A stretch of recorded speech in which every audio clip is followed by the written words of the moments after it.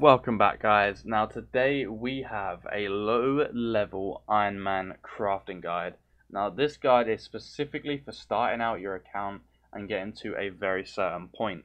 Now I'm going to show you my stats now, and first of all I'm going to point out I'm 61 crafting. Now you may question, well, why are you doing a crafting guide? You're only 61 crafting. Now the whole point of this guide is to get you to 61 crafting. Now you may sit and think, well, why do I want to get to 61 crafting? Now, crafting on an Ironman is very, very important. You need it for creating all your best in slot jewelry and even your non-best in slot. You need to literally do so much stuff on an iron that crafting is such a important and vital skill. Now, at 61, you are able to do lunar diplomacy. Obviously, you need a few other requirements, but 61 crafting is the lowest amount of crafting you need to be able to do lunar diplomacy. You cannot boost for this quest, so you are going to have to go all the way to 61. You're not going to be able to get a 5 boost from stews. But once you reach 61, once you complete lunar diplomacy, and if you get 77 magic after, you can then make crafting a hell of a lot easier for yourself, and I will explain that later on in the video. But now that I've got that out of the way, I just want to explain how you're going to do it. This video is going to be quite short, because I see this question asked so much in streams. People say, well, what did you do to get your crafting up? I'm new to Ironman, this, that, and the other. Streamers answer it, they say how you do it, and a lot of people sometimes, like, they'll say go do charter ships. Some people won't even know what that is, but there's not that many guides out there with just a few tips and tricks that might help you get to a required level. Now in my opinion, 61 is the level you want to aim for. Then you want to do lunar diplomacy, get 77 magic, and that's when you really want to start your crafting grind to get up to whatever level you're looking for. Now of course an important level is 75 to get your glory. You could go to 89, start on Zenite jewelry, but that obviously comes a bit later. But depending on how you want to do your account, 61 is obviously, like I said, where you want to start. But let's get straight into it. Now, like I said, I'm 61 crafting. Now, to start crafting on Ironman, the most important thing you need to do is quests. Now, quests in this game, I've always said quests are so important. You should always start your account with Barrow's Gloves. Now, quests get you so much experience. Now, off the top of my head, there's a few specific ones that give a hell of a lot of experience. And that is, I'll go straight past it, Elemental Workshop 1 and 2. They're 2 quests. There's loads of quests. I'm not going to name them all. All you got to do is go on Google, just type in OSRS crafting experience quests, and it will come up, and you'll have a whole table of all the quests in the game that give crafting experience. Now, just do as many of those as you can that are worthwhile. You can get a decent chunk of experience to start you off.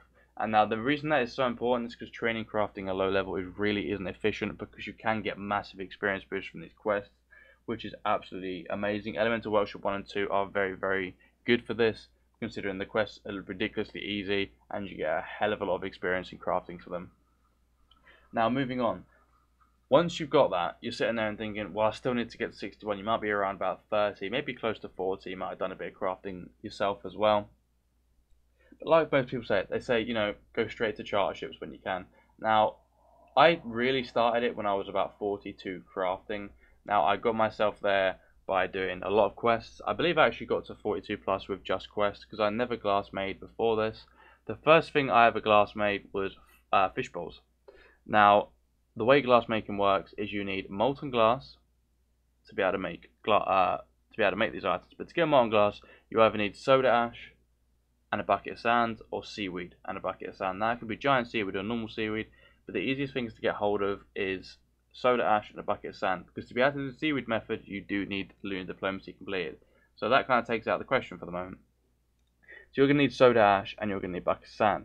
Now, a lot of people know where to buy these. You buy these from charter ships. Now, a big tip for you guys is, I don't see a lot of people use this, and I've used it myself to get to this level, is Corsair Cove. Now, this place is right next to the bank, as you can see right at the bank now. I'm going to come over here, and the charter ships are just here. Now, I'm just going to guess that these are fully stocked, yes. Well, other than the sand, which I'm not going to lie, it's kind of rare. It looks like people are doing the seaweed method. But I went yesterday, and I've done this plenty of days. I picked like 20 to 30 wilds, and I'll just go through all of them. Now, most of them are always in stock. You can always find them here. The other place people like to do it is Port Khazab. Now, if we get it up on the map, this is the place most people use. It doesn't require any quests whatsoever. You can go here straight from level 1. So this is where you see us a bit more. To be able to do Corsair Cove, you need to complete the Corsair Curse. It's a really easy quest. It's free to play. Most people should be able to do it. But normally people would buy it here and they go bank there. But because so many people do that, the shops are always out of stock. It's really inefficient. Now, I first tried it there, then I found out about this place. I came here, I was like, why am I not just doing it here? It's so close to a bank, you know, it's so good. So since I've done it here, shops most likely have a lot of stock. As you can see here, like I said, it's just the sand that's out.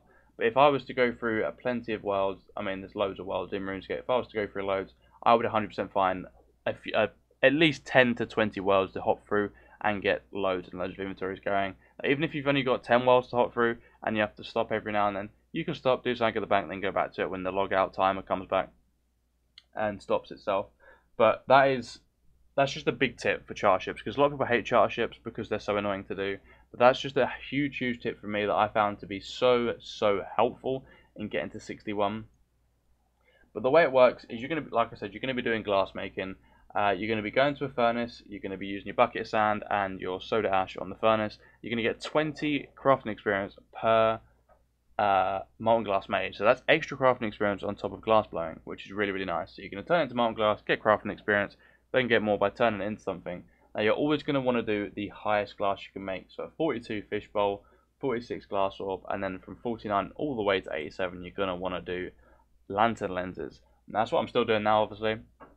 But this is going to be absolutely great experience for your level. If obviously the experience per hour is going to be pretty bad because you're going to be going back and forth doing stuff, but it's the best experience you're going to get for now.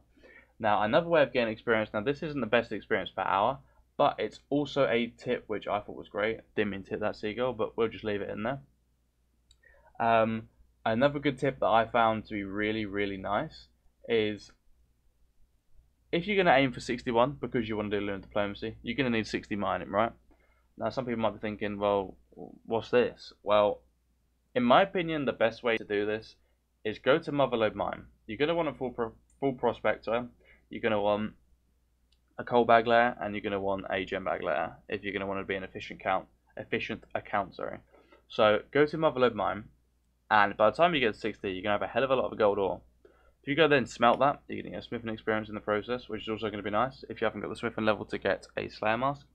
Slayer mask, black mask, because you're going to need 50 smithing for the quest.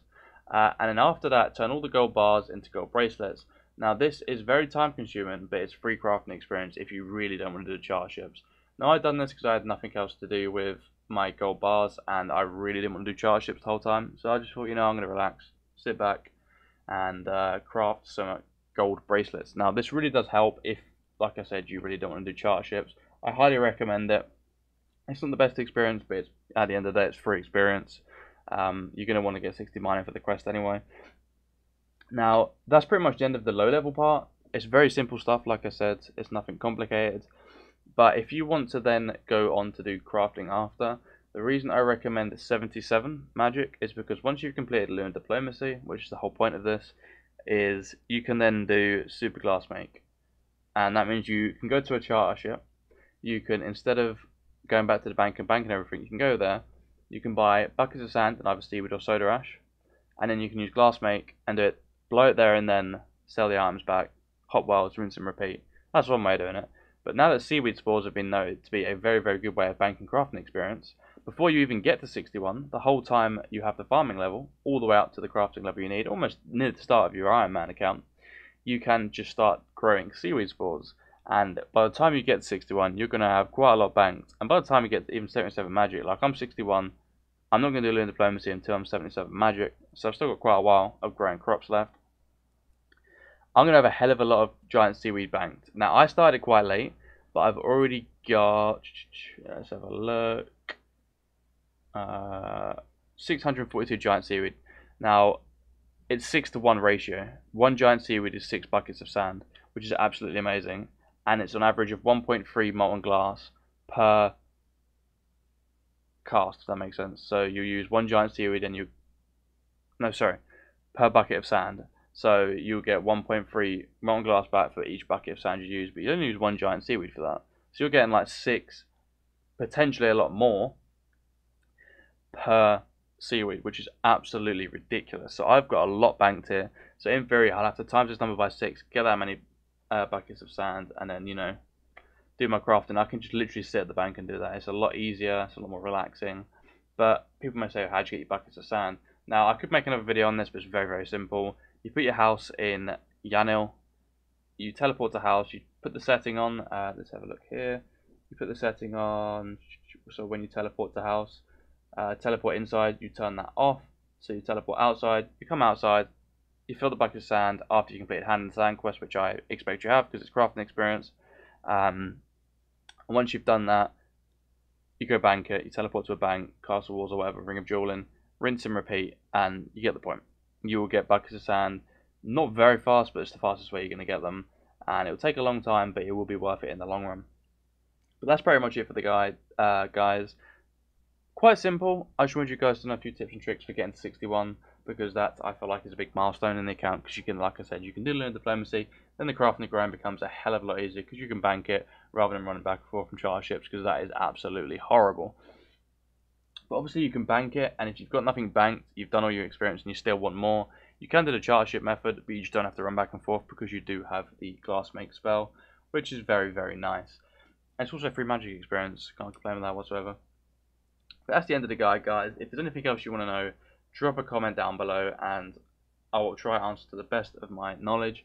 And I will see you guys in the next video. Peace out.